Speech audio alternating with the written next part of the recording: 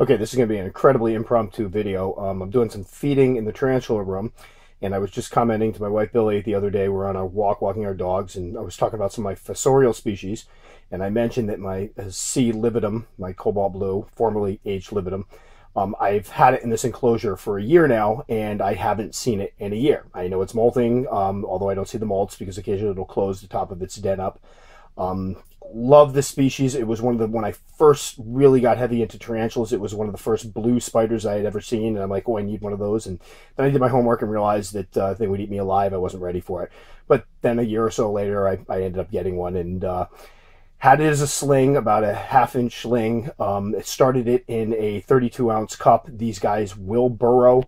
They like deep, moist substrate, so I gave it the big, deep, moist substrate, and it did. It burrowed all the way down the bottom and did something that I thought was even cooler, is built one of these little, like, funnels, that web and dirt funnels to come up the top, so it almost made a mound for its entrance of its burrow. I always keep water handy with them. I have to clean this one's water bowl, but I'll have to wait a minute because she's a little bit upset right now. I do think it's a female. I got to double check, but it is showing the blues. So anyway, I came in tonight to do the feeding, took hers out because she was on the schedule to get fed, and she was sitting right up on the surface. Now, this is the thing with fossorial species, and I know a lot of people don't like keeping them because the thing is, if you keep them correctly, you might rarely see them, but on those moments that you actually catch a glimpse of one, it makes it so worthwhile. So I'm going to go and try to open this up. Hopefully it won't frighten her too much or at all. Just going to get a picture of her.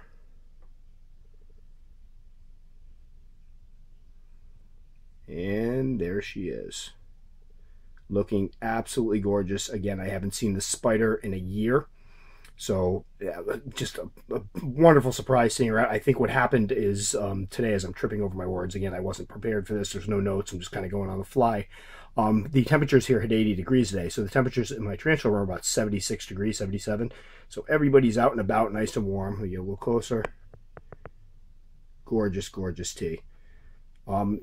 She eats fantastically. She's grown fairly quick. I think I've had her, I want to say about 2 years. I'll check and put it in the comments section. And she's molted quite regularly. That's a word I still can't pronounce, those L's and R's.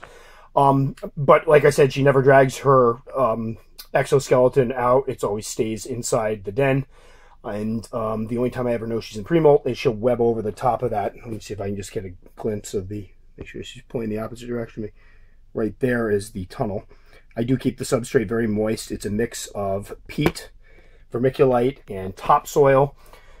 She's dug all the way to the bottom, usually is all the way at the bottom. I don't even usually see her feet out. And again, I keep her well fed. She's been eating now red racers. The other day I dropped in, I think, 4 large red racers, ate them up, no problem. Temperatures, again, in the summertime, the summertime is usually about 75 to, every once in a while it hits 80, 82 tops in the room.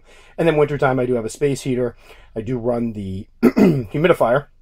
And so with the space heater, it's usually about 72 to 75 degrees around there.